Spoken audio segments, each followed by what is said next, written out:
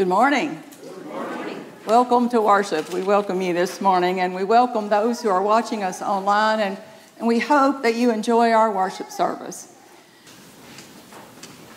Gracious and holy God, here we are gathered as your people, inspired by your Spirit to witness more effectively, to listen more deeply, to speak more truthfully, to live more peaceably, to love more energetically, to teach more eloquently, to pray more seriously, to worship more enthusiastically, to celebrate more joyfully, to sing more faithfully, and to give more generously, and to serve more compassionately. And we ask these things in your holy name. Amen.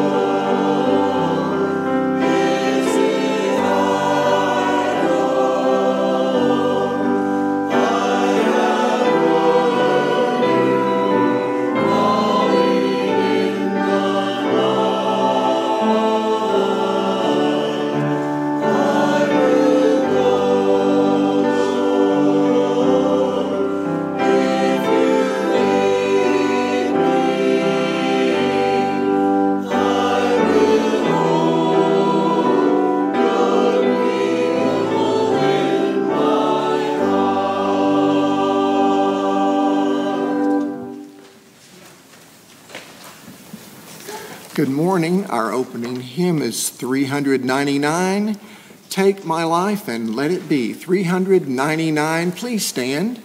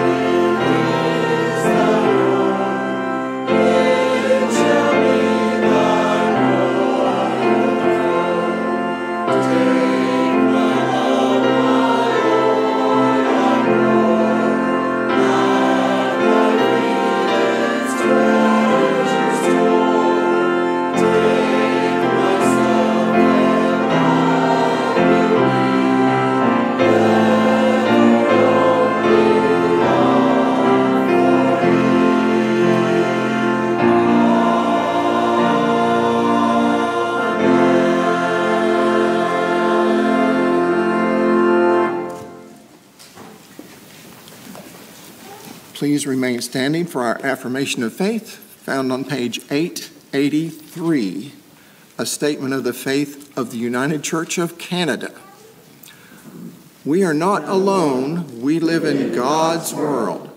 We believe in God, who has created and is creating, who has come in Jesus, the Word made flesh, to reconcile and make new, who works in us and others by the Spirit. We trust in God. We are called to be the church, to celebrate God's presence, to love and serve others, to seek justice and resist evil, to proclaim Jesus crucified and risen, our judge and our hope, in life, in death, in life beyond death. God is with us. We are not alone. Thanks be to God. Amen.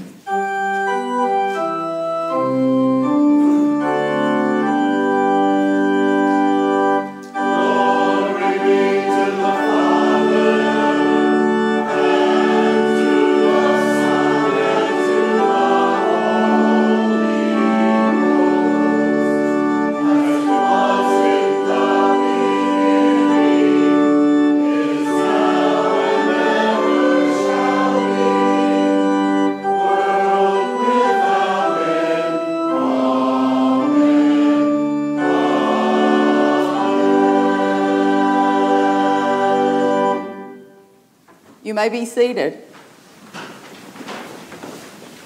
Now we come to a time in our worship where we share our joys and our concerns.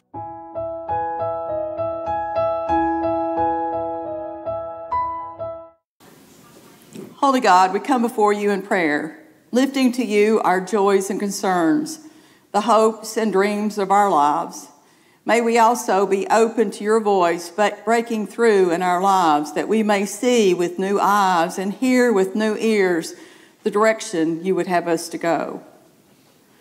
Bless, we pray, this gathering of your people, that we may grow and flourish in your love and grace for the purpose to which you would have us, that you would call us. Hear our prayers for those whose lives have been touched, those who have been touched by your love and grace, those who are worried, and those who have touched us. We pray for those who are in pain, for those who are ill, for those who grieve. And may we touch their lives, not only through our prayers, but through our lives and actions as well.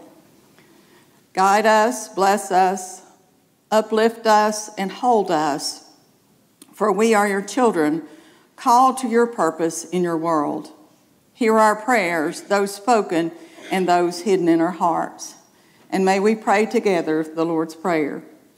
Our Father, who art in heaven, hallowed be thy name. Thy kingdom come, thy will be done, on earth as it is in heaven. Give us this day our daily bread, and forgive us our trespasses, as we forgive those who trespass against us. And lead us not into temptation, but deliver us from evil. For thine is the kingdom, and the power, and the glory forever. Amen.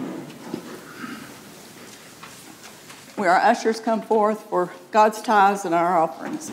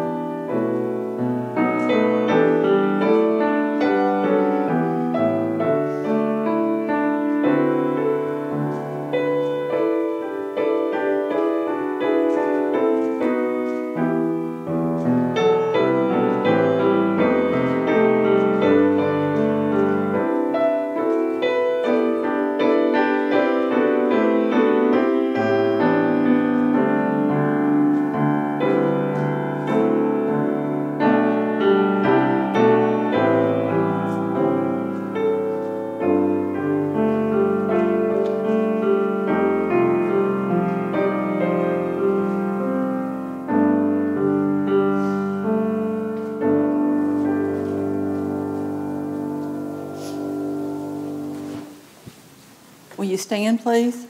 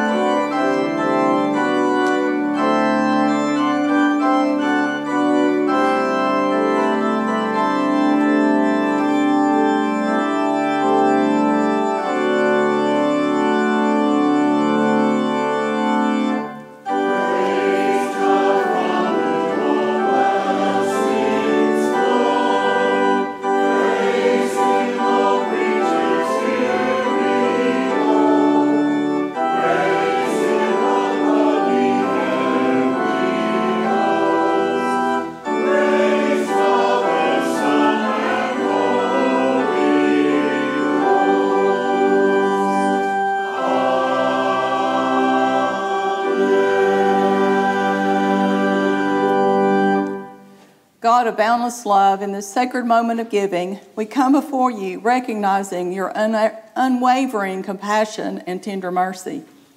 As we offer our gifts, we also lift our hearts in prayer for all who are burdened with pain and uncertainty. May your healing touch reach those in need, and may our love bring comfort and strength to troubled hearts. And we ask these things in your holy name. Amen. You may be seated.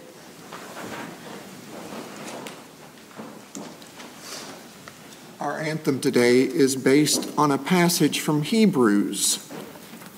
Through Jesus, let us offer up to God the sacrifice of praise, and never forget to show kindness to others and to share with others, for these are the sacrifices that please our God.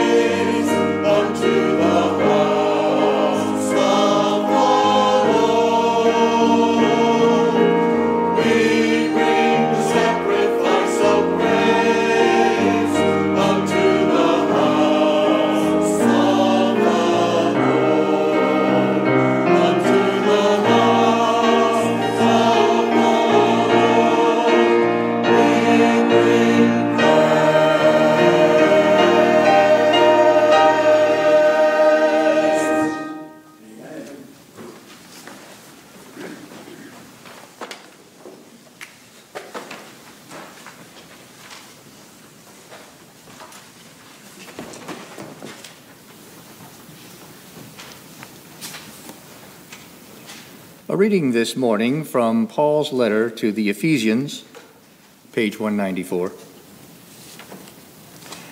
Put Put off your old nature, which belongs to your former self, your former manner of life, and is corrupt through deceitful lusts. And be renewed in the spirit of your minds. And put on the new nature, created after the likeness of God, in true righteousness and holiness. Therefore, putting away falsehood, let everyone speak the truth with his neighbor, for we are members one of another. Be angry, but do not sin. Do not let the sun go down on your anger, and give no opportunity to the devil. Let the thief no longer steal, but rather let him labor, doing honest work with his hands, so that he may be able to give to those in need. Let no evil talk come out of your mouths, but only such as is good for edifying, as fits the occasion, that it may impart grace to those who hear. And do not grieve the Holy Spirit of God, in whom you were sealed for the day of redemption. Let all bitterness and wrath and anger and clamor and slander be put away from you, with all malice, and be kind to one another, tender-hearted, forgiving one another, as God in Christ forgave you. Therefore be imitators of God, as beloved children, and walk in love, as Christ loved us and gave himself up for us, a fragrant offering and sacrifice to God.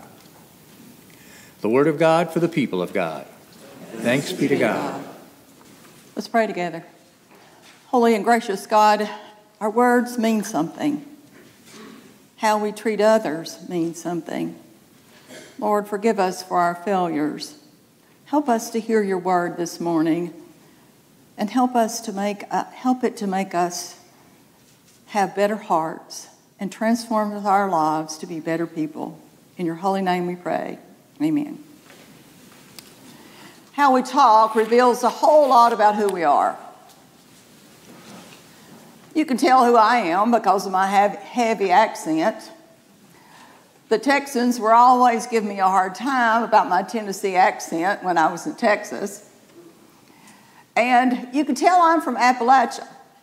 Now, you know I'm from Appalachia because the way I say Appalachia. It's not Appalachia. If you live in Appalachia, it's Appalachia. Or maybe even like throw an apple at you. So you can tell who I am by my accent. And if someone comes up to you and says, I was driving the other day when I had a punctured tire, T-Y-R-E. I pulled off the verge and opened the boot, and there was no spare. So I opened the bonnet. Fortunately, a lorry driver saw the raised bonnet and stopped to help me out.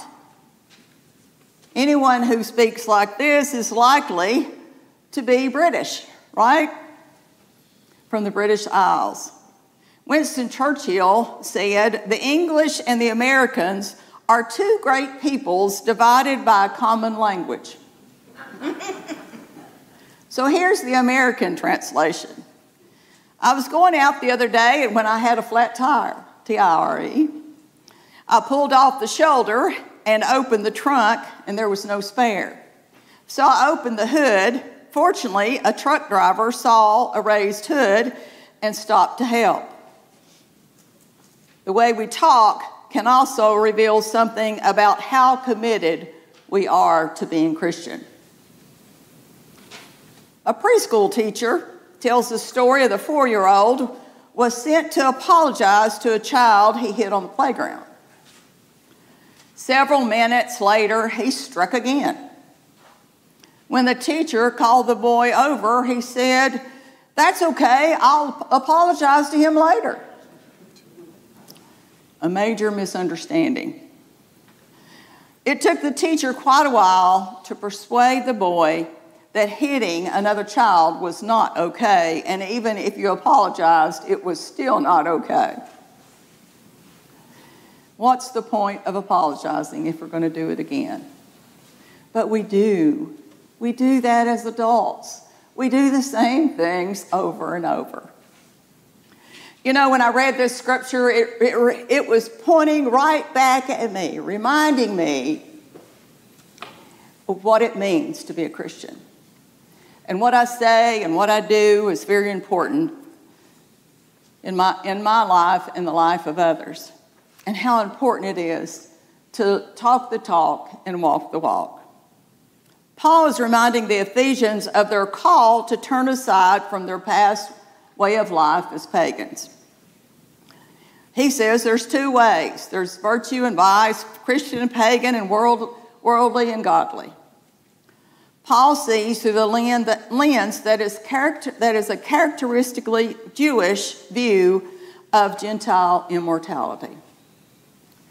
He sees that we are baptized into Christ, and now the church is to separate itself or ourselves from the immorality of the Gentile past.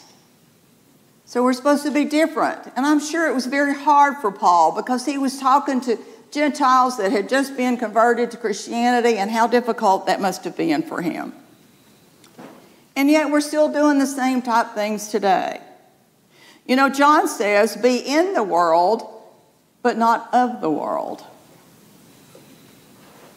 Now, Paul was a rabbi who served with other leaders who constantly alluded to scriptures. And the scriptures in that day was the Old Testament, or Paul's other writings, because Paul's writings became our first New Testament scriptures. So what's the message here in Ephesians? The message is how we speak and act as Christians is that we are to imitate Christ. We put away our former way of life, our old self that's corrupt and deluded by its lust. And we are being renewed in the spirit of our minds. It's almost like taking off old clothes and putting back on new clothes. And that's actually what they did. That's how they baptized in ancient times. They actually took their clothes off, they walked down into the water, they were immersed in the water, and they came back up and put new clothes on. So they left the old behind, physically and literally and spiritually. So we clothe ourselves with the new self, created according to the likeness of God in true righteousness and holiness. So we are to put away our false self, any falsehoods, and we speak the truth to our neighbors. Why? Why are we supposed to do this, does Paul say? Because we are members of one another. Do we think about being members of one another? We are. We're members of one another. We're the same family. We're all children of God. So this seems simple, but Pontius Pilate asked the question, what is truth? How do we speak the truth? And what is truth? We saw truth in Jesus, didn't we? Telling the truth isn't always straightforward and simple, is it? Sometimes speaking the truth can hurt another person, can't it? And yet speaking the truth always and everywhere is important to being Christian. But the truth has to be spoken with love and grace. Be angry, the Bible says. What? Paul's telling us to be angry? Yeah. Anger is not wrong in and of itself, is it? There's nothing wrong with anger. We all have that human emotion. We all have that, and it's a healthy thing to have because it protects us. Jesus was angry in Scripture. He was angry at the Pharisees. In Mark 3, he looked up around at them with anger. He was grieved at their hardness of heart because the Pharisees objected to Jesus' plan to heal the man with the withered hand on the Sabbath. And Jesus was angry when he overturned the tables of the money changers in the temple. He says, my house shall be called a house of prayer for all the nations, but you have made it a den of robbers. Now, one thing about having to do, well, when I was a chaplain, you have to do part of your chaplaincy before you can be a chaplain is you have to do a clinical practical experience, the CPE. And the first thing they teach you is pay attention to your anger. is telling you something. It's telling you something about yourself. It's telling you something about someone else. And it's important to listen to your anger because it's important to have those emotions. Anger, joy, those are God-given emotions. But what does Paul say? Don't let the sun go down on your anger. Don't let the sun go down. Now, in John's version of the story, Jesus even cracks a whip of cords when he's at the temple. And that's not anything nice, is it? But notice that Paul doesn't talk about knives here. A lot of times when we're being nice, are we really being deceitful? Sometimes we can be nice and really mean it, and sometimes we can be nice and not telling the truth. Paul calls us not to be nice, but to be kind. To be kind and build one another up. Kindness is one of the purest forms of being an imitator of God. Kindness, true kindness. To be kind means that we do not offer snide or bitter remarks to others. To be kind is when we can be unkind even with our body language. When someone's talking and we're like this, we're not receiving them very well, are we? When we roll our eyes at what other people say, we're not receiving them very well either, are we? Or when we're making faces because of what they have to say. Like, we're the only ones that have anything to say that's important. That's not being kind, is it? We are not building one another up. Perhaps we're even being arrogant, thinking that we're the only one who has anything important. We don't talk about others behind their backs, ruining their reputation with gossip, or things that need to be left unsaid. Sometimes my brain gets ahead of my mouth gets ahead of my brain, and I need to leave things unsaid. I don't know about you. Kindness is not intentionally trying to trap someone like the Pharisees did with Jesus, to try to trap him in public, to get him in trouble, to accuse him of something. But we are kind and we speak to one another individually.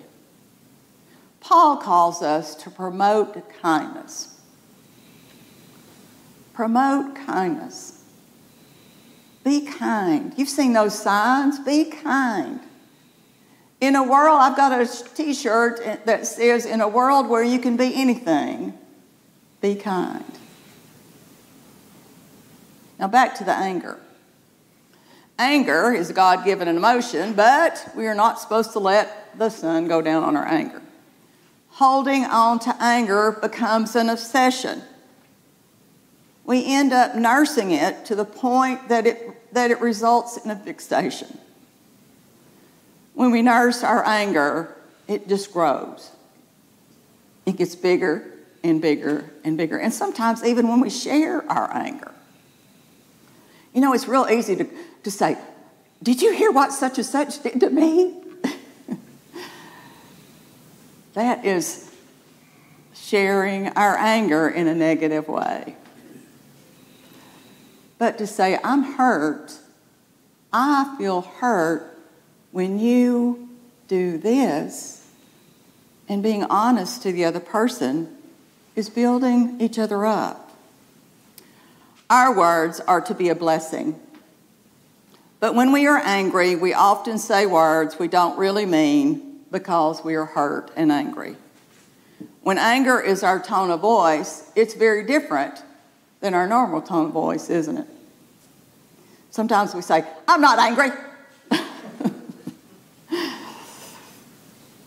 When we don't speak the truth to one another, we are cheating the other person.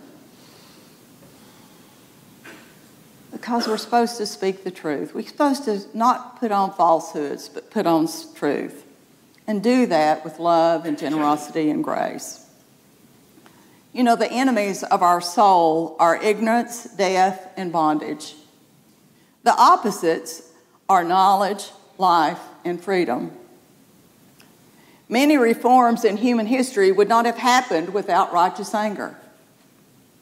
Think about that. William Wilberforce used his anger to labor tirelessly for much of his life until the English Parliament finally abolished slavery. And think of those today whose crusade against human trafficking, who kept publicizing the truths about human trafficking, which most of us don't really want to hear. We don't want to hear it, we don't want to read about it, and we don't want to see it. And yet, it's our God-given duty to listen to the truth. The myth of Christianity is that we close off our minds, ceasing all serious thought, and live a shadow fantasy world divorced from the solid truths of a real life. Genuine Christianity opens our minds so that we can grasp truth at a deeper and deeper and deeper level. When we draw close to Christ, it's a matter of our hearts and minds being open with insight and imagination that comes from Christ drawing near to us. Our hearts and minds need to be changed because they are the source of our behavior. To do this, we have to learn to identify our moods and our patterns of behavior to see which ones are taking us in the right direction and which ones are taking us in the wrong direction. To be kind, we are to be tender-hearted or compassionate. We are to offer forgiveness just as Jesus offered forgiveness to us. And you know, the forgiveness Jesus offered us, none of us earned it, did we? And none of us deserve it. Paul says, do not make room for the devil. There's an old saying, give the devil an inch and he'll become your ruler. Our prayer that we pray every Sunday says, lead us not into temptation. Arnold Glassclow once said, temptation usually comes in a door that has been deliberately left open. How do we leave those doors open? Christians who align themselves with hatred and violence and chaos are not Christians, they're anti-Christ, aren't they? Not the Antichrist, but they're anti-Christ. Be followers of Jesus. And when we're that, we speak in love. We don't speak in hate, do we? Paul states, thieves must give up stealing rather let them labor and work honestly with their hands so that they have something to share with the needy. Not only give up thieving, but to share with others. Notice this text doesn't say, if you don't work, you don't eat. We hear that a lot in our world today, don't we?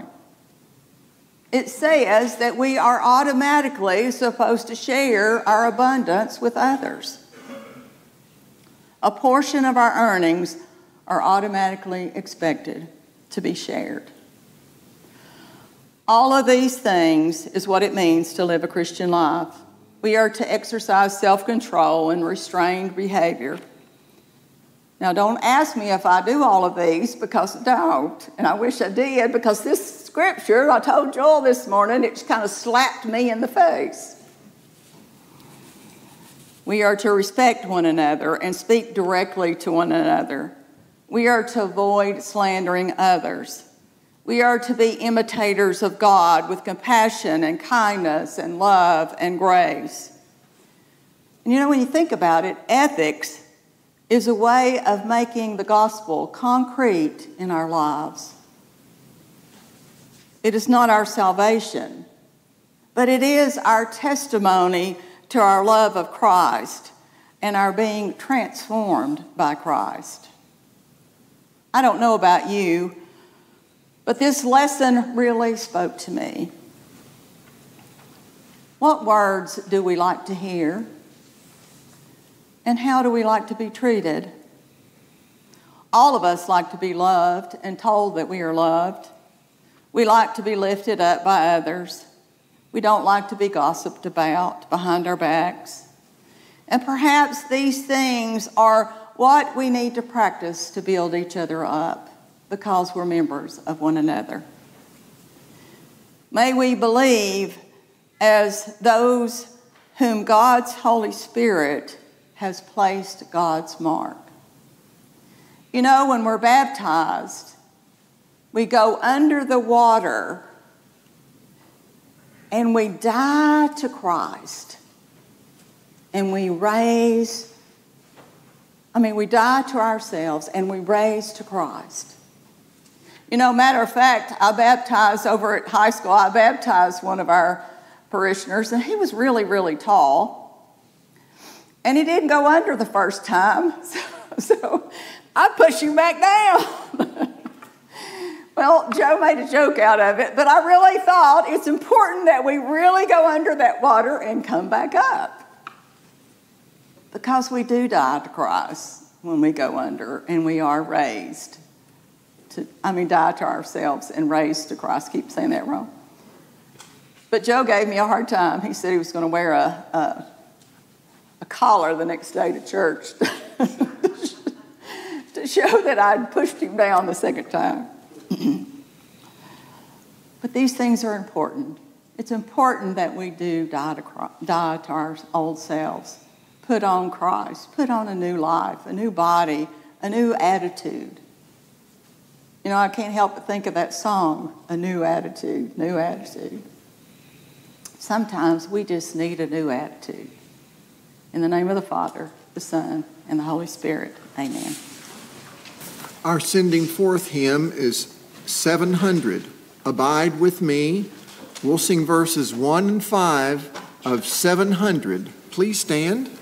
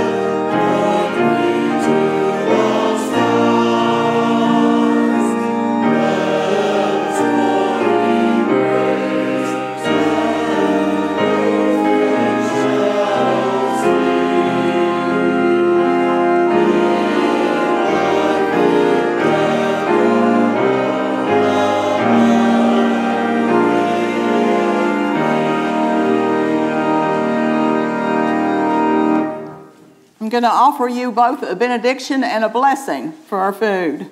Now go and be fruitful followers of God. Speak words of kindness and live lives of peace. Gracious God, we thank you for the food that we're about to eat. We pray that you would bless the hands that prepared it. And Lord, we just pray that you would nourish our bodies as well as our souls. Help us to be in fellowship with each other, building one another up in joy, because we are following you. In Christ's name, amen.